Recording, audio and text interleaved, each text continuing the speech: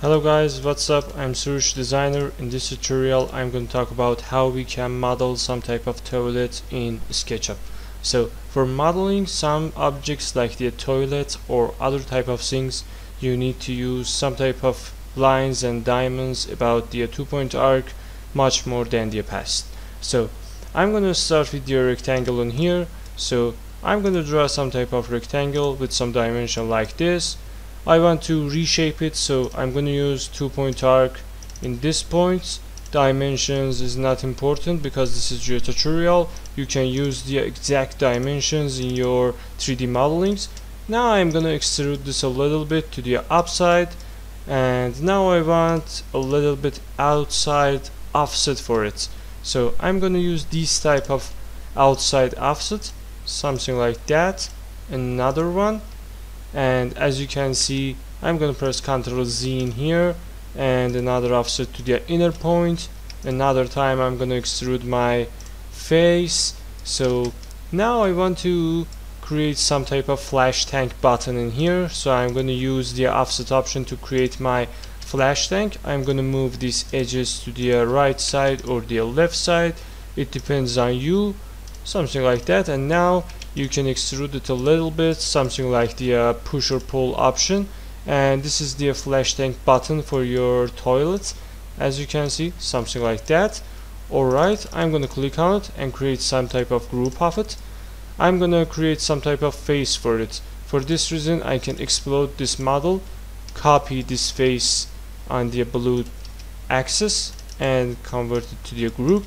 Now I want to use push or pull option in here and extrude a little bit, something like the hand place for our toilet, something like that. As you can see, I can another time extrude this option, something like this, and another time I can select these edges for my toilet handle. This is the water tank base, as you can see in your houses or homes. So I'm going to extrude it backside and convert it to the group, very simple and easy. So I'm going to use this point and move it to the downstairs.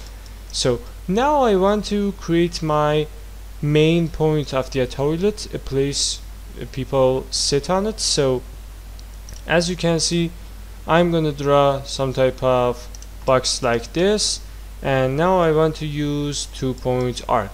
So my plan, something like the something like this, for example. It comes and some type of things like that has been created for us. Be careful to use these shape lines like this. So now I want to select them, click on the paint bucket in here, and we have some option called the Tenancy Info. You can make your edges soft and smooth, as you can see, but it will hide, so I don't suggest to use this. But sometimes you can increase it completely direct without any type of dependence to the other lines. So I'm going to increase the segments for the smoother result in here. Now I'm going to hold Ctrl on my keyboard and take some copy of this toilet. So now I want to right click on it and flip it to the green direction. Now I want to press move option again and hold this point and move it to this place. As you can see, we create this type of button station in here. So I'm going to use extrude option a little bit, something like this. Alright, I think it's good for now. Or you can re-extrude it again and draw some type of profile for it. For example, I'm going to draw some type of rectangle, something like this, and use two-point arc in these points like that to create some type of shape for my line and model. For this reason, you can click on it and move it to this place. Now you can click on this point and press the follow me option and create some type of sink for your toilet. So now I want to use another thing, so I'm going to extrude this again, something like that, as you can see. So another time I must use this pass for the following. For this reason I'm gonna draw another face or profile for my pass.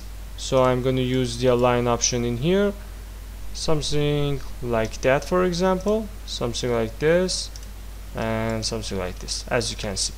So in this place I only want to make some type of a little bit curviness on my model and delete this line in here. So I'm gonna use this pass for my 3D modeling and press follow me option. So as you can see, we create this again, and I can re-extrude it a little bit, something like that. So you can do these type of jobs in the SketchUp very simple and easy, but this one I think is okay. So I'm gonna extrude it a little bit to the midpoint or a little bit higher, something like that, and another time this one's too. So as you can see, I want to re-extrude it a little bit, something like the door, for example, and I think everything is done in here. So I'm gonna click on it and convert it to the another group in here, so you can remove some type of extra lines in the model very simple and easy. And just that.